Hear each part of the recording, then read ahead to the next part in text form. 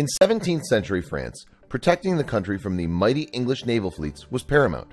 However, this was difficult to do when only the English Channel separated the two lands, which is a mere 20 miles wide at the shortest gap. One architect saw this as the perfect challenge, and he set off on a task that would take hundreds of years to accomplish.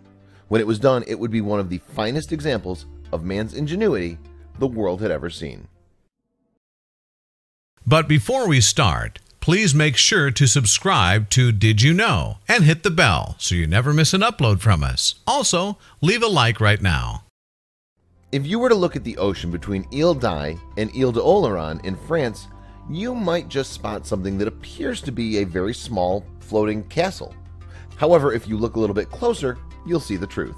This small island castle is actually an ancient structure called Fort Boyard. Originally designed to guard and protect Charenton and the harbor of Rochefort in France during the 17th century, it's quite the marvel.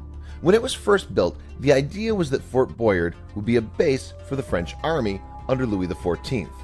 They started the project in 1662, but it wasn't long before the French figured out just how costly the construction of building something in the middle of the ocean really was. Ultimately, they gave up on the project. But it didn't stay abandoned forever. The king's architect, known simply as Vauban, famously said that building Fort Boyard would be close to impossible. "Your Majesty, it would be easier to seize the moon with your teeth than attempt such an undertaking in such a place," he declared emphatically. However, the half-built fort still stayed on the minds of French military men as their battles with England continued.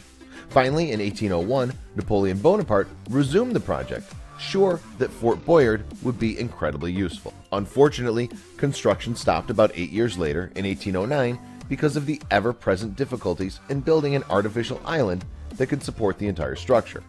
Work on the fort did not start again until Louis Philippe became King of France in 1830. The workers hired to build the fort lived on temporary housing on the Ile d'Oléron. Funny enough, these temporary houses turned into permanent structures and eventually became established as the villages and port of Boyardville. Later, this village would become home to France's Naval Academy. After centuries of construction, Fort Boyard was finally completed in 1858. The finished walls made an intimidating oval measuring 330 feet by 160 feet.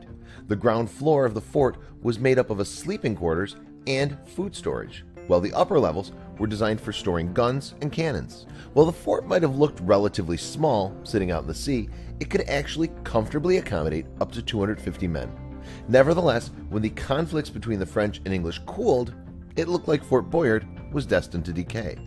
However, it gained a second life in the 1990s when the French reality TV show Les Adventures used the fort as its set.